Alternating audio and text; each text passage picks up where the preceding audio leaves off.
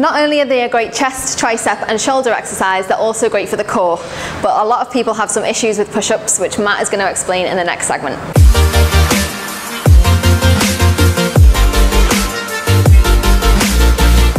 Yes, the problem with push-ups is progression.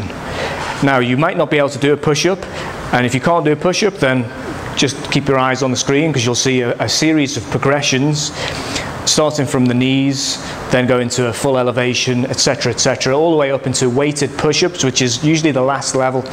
But then some people add an extra level, and this is where I see the problem, the main problem with a feet elevated and weighted push-up is people's backs. People lose track of their spines when they elevate their feet because their head is attached to the rest of their body.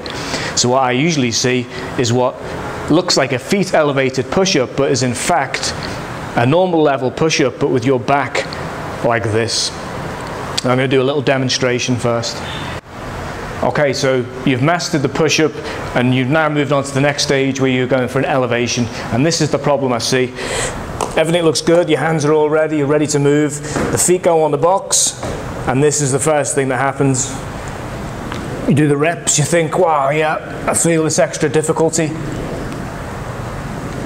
But in reality, all I'm doing is a normal push-up. Look at the line of my body, it's exactly the same. So even though the feet are elevated, the hips aren't, you get this sag, and you create a lot of pressure right in the lower part of the back. So the solution to this would be to do two things. The first of them would be to, one, keep the hips up in the air, keep a nice straight line, so you're going to be looking slightly beneath yourself, looking back towards this level. You go down on the reps, but then you notice the next problem is I run out of range and I start smashing my face on the floor. So this is where the next phase of the movement comes in, and we get two small dumbbells. So dumbbells are in position. Notice I've got them on a slight 45-degree angle. This allows for the correct alignment in the shoulder. You can stay slightly tucked, and it's a slightly stronger movement. I've got the two lined up. This is better with hex dumbbells. If you've got strong wrists, you should be okay with this one. Okay, so you're into position. Your feet are up.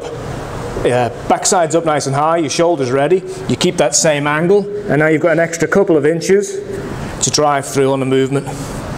Same steady tempo, good strong movement. As you get tired, you're going to maybe start to sag, so you've always got to keep the glutes tensed, keep the core engaged, and there's your improved technique for the feet elevated push-ups.